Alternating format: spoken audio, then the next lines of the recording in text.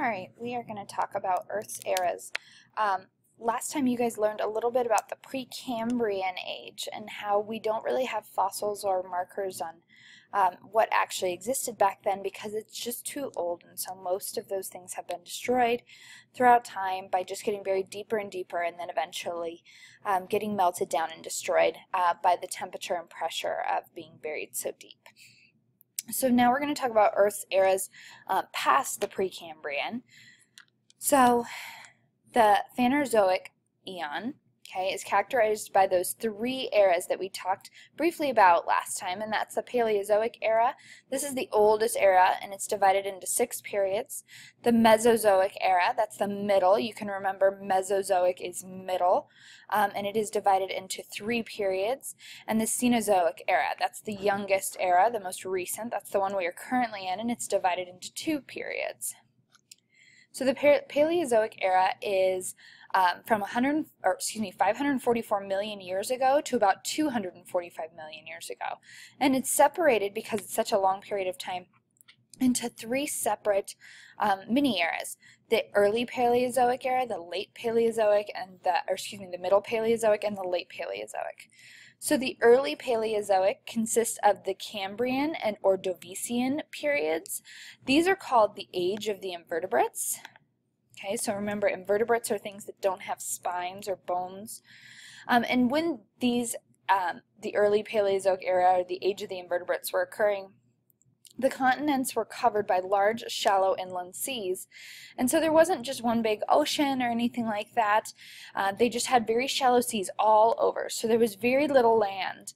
And so no life existed on land. And as you recall, remember I said that each of these eras, or each of these periods, ends with a giant change in fossils, and that means usually some sort of extinction event. So the no life existed on land, and when it was over, it ended with a mass extinction. So all of the invertebrates that lived during this early Paleozoic, most of them went extinct at the end. And as we move into the middle Paleozoic era, this is the Silurian and Devonian periods.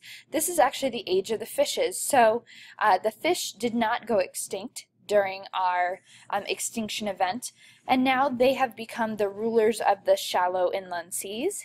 There are some invertebrates that live on land, such as cockroaches and dragonflies, and continents begin colliding, forming mountain ranges. So if you remember from elementary school, the continents that you're standing on all move around.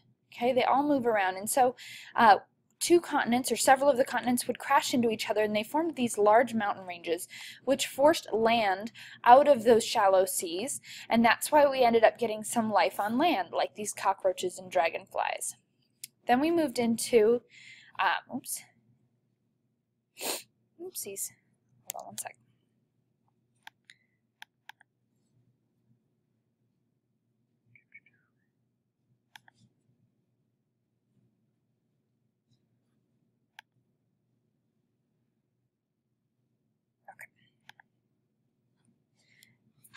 Then we moved into the late Paleozoic, which consists of Carboniferous and Permian periods. This is when the amphibians began to arrive. So reptiles evolved from amphibians, which we'll see in a second.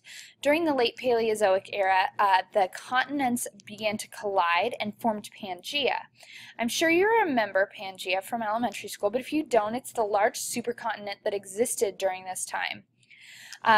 After the late Paleozoic era, there was a huge mass extinction, and people still aren't quite sure why it happened, but we know that it definitely happened, and there was a huge transition. So we went from the age of the amphibians, and that's what Pangaea looks like if you don't remember. Look, these are all the current countries and how they would have lined up if we were still in Pangaea. And after we leave the late Paleozoic era, we moved into the Mesozoic era. And the Mesozoic era goes from 245 million years ago to 65 million years ago. This is the age of the reptiles, and this is when the dinosaurs lived. So this contained the Triassic, Jurassic, and Cretaceous periods. This is where dinosaurs dominated, and we began to see the appearance of small mammals and birds. Flowering plants, also called angiosperms, appeared. Pangea separated into continents with large oceans beginning to form in between them. And they were mass extinctions from a large meteorite impact. That's what scientists believe, and that's why they think that the dinosaurs went extinct. There's a few other theories, that are floating around out there. All of them based somewhat in scientific evidence, and if you'd really like to, it'd be interesting to read up on them because they are all very interesting. So after the Mesozoic era, we went into the Cenozoic era. This is 65 million years ago to currently.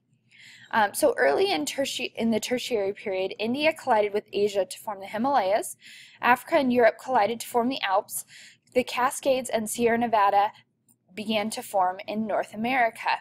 So these are huge mountain ranges. So as they began to crash together, we get these huge mountain ranges. We also started to evolve new grasses and flowering plants, and they dominated the land. Mammals continued to thrive and evolve in that environment, and Homo sapiens, or humans, began to evolve about 400,000 years ago. So we live in the Holocene epoch of the Quaternary period. So we'll look at that in a second. So here is so remember how I said all the fossils would be buried really deep? If we continued to dig down and dig down and dig down and dig down, these are the type of fossils that we may see, and this is how we get a good idea of what existed in that time. And you can see when there are giant extinctions because we went from animals that look like this to organisms that look like this, and organisms that look like this into organisms that look like this. So it changes very drastically, and that's how we can tell when there was a giant extinction, and thus where we draw the boundaries between the different eras.